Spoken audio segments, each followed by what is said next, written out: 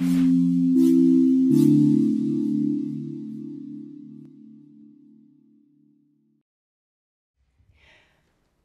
to St. Cecilia's Music Hall. I hope you enjoy our little selection of old-time songs on old-time instruments. We're going to start with a song called Monday Date. 1, 2, 3, 4.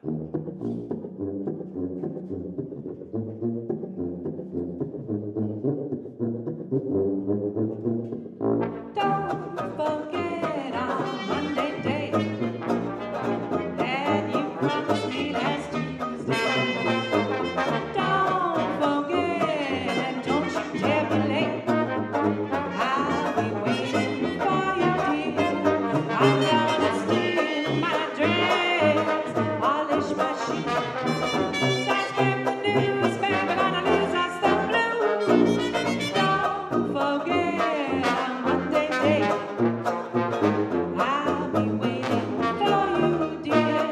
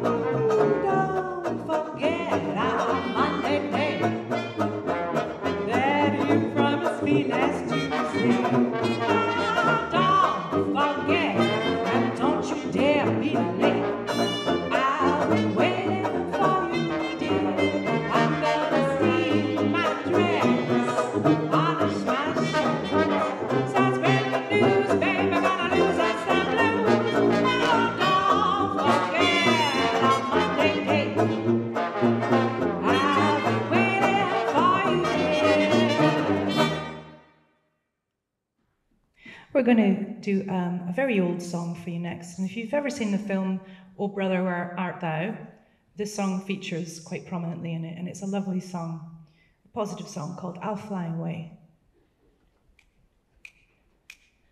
1, 2, 1, 2, 3, 4.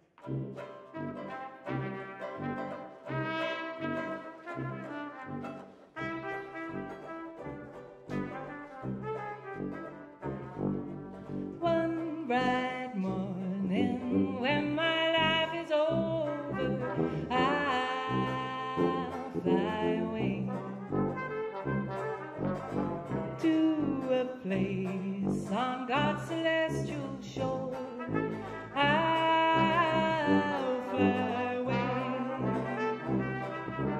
I'll fly away, oh glory. I'll fly away in the morning when I die. Glory, glory, by and by. I'll fly away. Just a few more weary days and then I'll fly away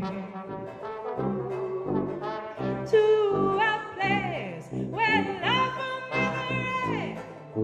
I'll fly away, oh no, I'll fly away, oh glory, I'll fly away. When I die, glory, glory, by and by, I'll fly away. No, no,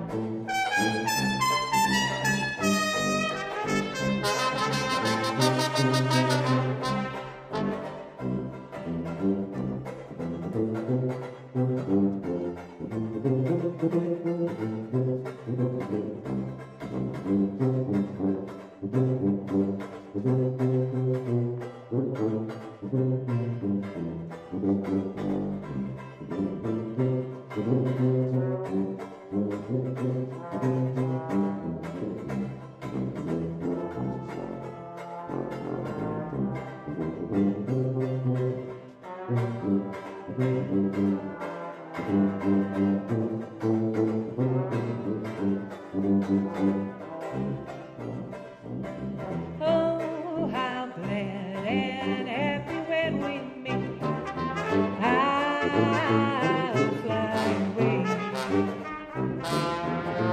No more cold or shackles in my feet. I'll fly away. I'll fly away. Oh, oh,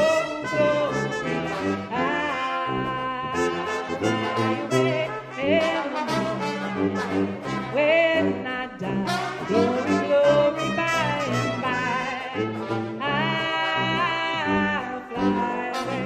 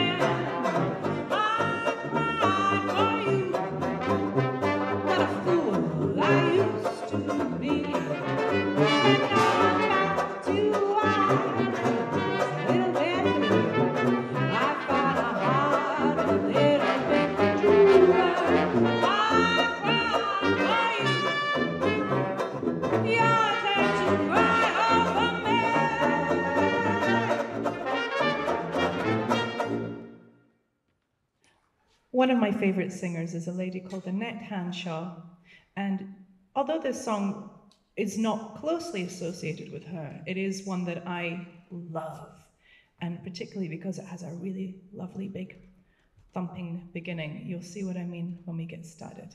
It's called Moanin' Low.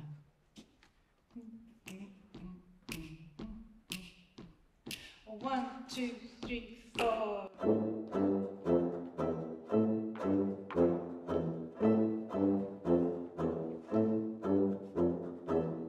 I feel too bad. I'm feeling mighty sick and sore. So bad. I feel. I said I'm feeling sick and sore. I'm so afraid that don't love me no more. Day in, day out, I'm worrying about those blues. Day out, day in, I'm worrying about the blues. I'm so afraid, my man, I'm gonna lose. Morning low, my sweet man, I love him so, but he's green as can be. He's a kind of man needs, the kind of woman like me. I'm gonna die, the sweet man would pass me by, if I die with you. He's a kind of a man, needs kind of woman like me. Don't know any reason why he treats me so poorly. What have I gone and done? Makes my trouble double with his worry and shame. I ain't deserving moaning low. The sweet man, he's gonna go when he goes. Lordy, he's a kind of man, he's the kind of woman like me.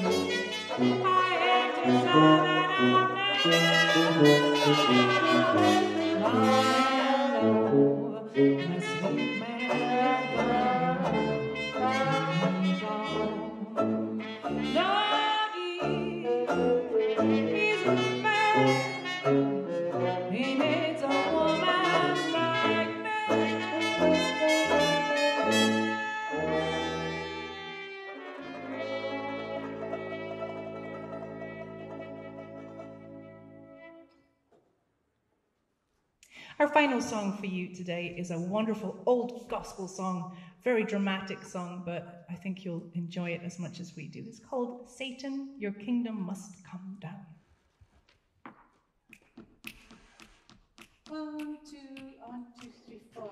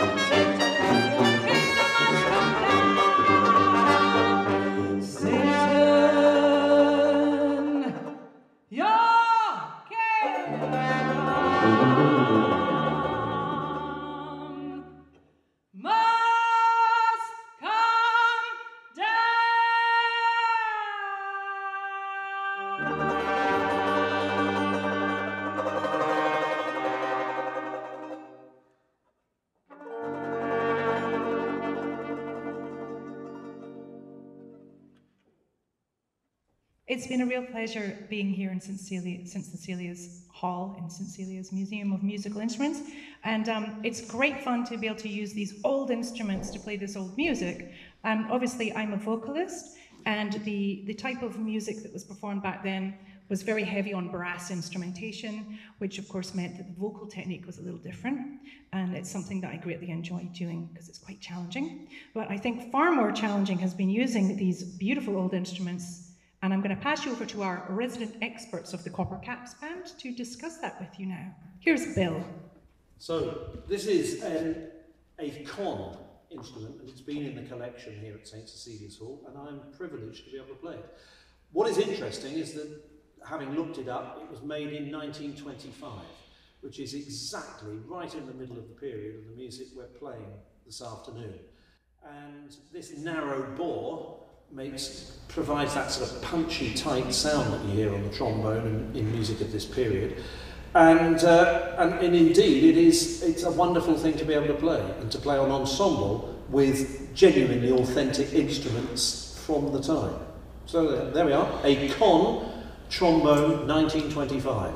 I'm a little bit younger than that. And I think this is a York, also 1925, which was it was a great year in jazz, pretty much when Louis Armstrong was taking everything to a new level. It plays really well for a nearly 100-year-old instrument, but it's quite a good sound, but it's a tiny little bell. I mean, this is about a third of the size of a normal trumpet bell, but it's not too small a sound. But anyway, it's been fascinating having a shot of it. Thank you. It's fantastic, isn't it?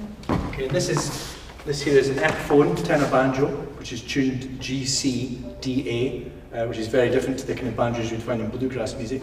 This also dates from 1925. I don't know if they had some kind of bulk deal buy on that particular year, but it's an Epiphone Professional, which is quite a nice instrument, and that also belongs to the collection here. This is a Buescher Elkhart Sousaphone. I've been told we refer to it as the jumbo sousaphone around here. I don't know why. Yeah, and it's so much fun to play. So basically, sousaphones kind of appeared around the late 1800s, and it's named after John Philip Sousa, who developed them for his marching band, so people could play outdoors and march, and they kind of taken off from there. And they're really popular in jazz because they're great for outdoor gigs and they just project sound. And they actually use tubas and sousaphones in kind of earlier jazz recordings because the mics pick them up better than the double basses. So they've been around, yeah, and you can do loads of things on it. So they just sort of... But a lot of the modern sousaphone players now do all sorts of tricks like... Yeah, so they're great fun. I've had a lovely day playing on it.